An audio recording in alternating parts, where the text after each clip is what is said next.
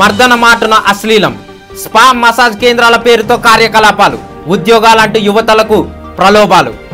అలసిపోయిన శరీరానికి మూలికల తైలాలతో మర్దన చేసి ఉత్తేజాన్ని కల్పిస్తామంటూ ప్రచారం నిర్వహిస్తున్న కొన్ని మసాజ్ కేంద్రాల్లో మర్దన మాటున అనైతిక కార్యకలాపాలు కొనసాగుతున్నాయి.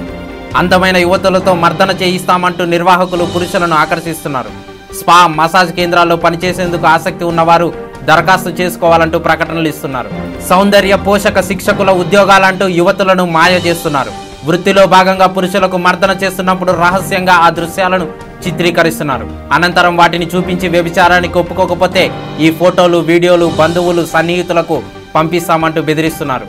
ఒప్పుకున్న వారికి జీతంతో పాటు అదనంగా నగదునిస్తున్నారు. స్పా మసాజ్ కేంద్రాల నిర్వాహకుల వద్ద తమ వ్యక్తిగత రహస్యాలు ఉండడంతో బాధితులు మిన్నకుండుకుపోతున్నారు.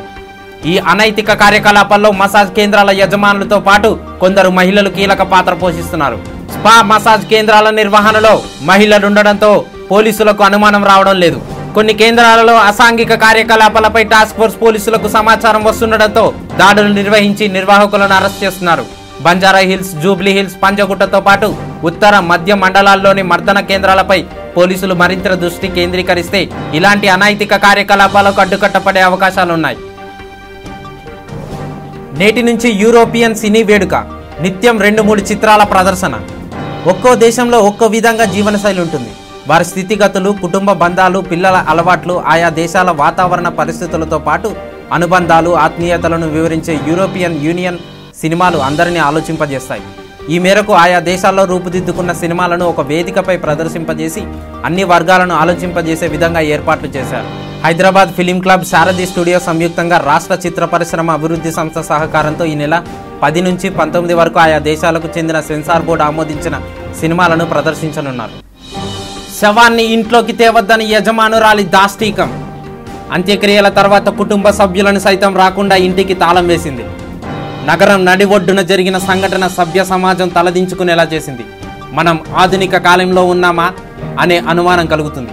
ఒక వ్యక్తి అనారోగ్యంతో మరణిస్తే ఇంటి యజమానురాలు ఆ మృతదేహాన్ని ఇంట్లోకి తేనీయకుండా అడ్డుపడడంతో నేరుగా శ్మశాన వాటికకు తీసుకెళ్లి అంత్యక్రియలు నిర్వహించారు. అనంతరం ఇంటికి మృతుడి కుటుంబ సభ్యులు రాగా వారిని సైతం లోనికి రాకుండా యజమానురాలు తాళం వేసి మానవత్వానికే మచ్చ తెచ్చింది. బాధితులు కాచిగూడ పోలీసుల కథనం ప్రకారం నాగేశ్వరరావు 66 సంవత్సరాలు, కుటుంబం తిలక్ నగర్ శివాలయం ప్రాంతంలో మల్లమ్మ అనే మహిళ ఇంట్లో అద్దెకుంటుంది. అనారోగ్యంతో కొన్ని రోజులుగా కేర్ ఆసుపత్రిలో చికిత్స పొందుతున్న నాగేశ్వరరావు గురువారం మృతి చెందాడు. తన భర్త అనారోగ్యంతో ఉన్నాడని శవాన్ని ఇంట్లోకి తేవద్దని మల్లమ్మతో పాటు ఆమె కోడలు మంజుల అడ్డుకున్నారు. దీంతో నేరుగా శ్మశాన వాటికకు తీసుకెళ్లి అంత్యక్రియలు నిర్వహించాల్సి వచ్చింది. అంత్యక్రియలను ముగించుకొని వచ్చాక యజమానురాలు తమ ఇంటికి తాళం వేయడాన్ని గమనించిన బాధితులు కన్నీరు మున్నీరయ్యారు.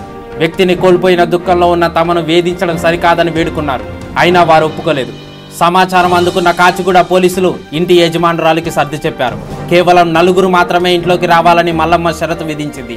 దీంతో తప్పని పరిస్థితుల్లో నాగేశ్వరరావు భార్య, కుమారుడు, కుమార్తె మాత్రమే ఇంట్లోకి వెళ్లాల్సి వచ్చింది.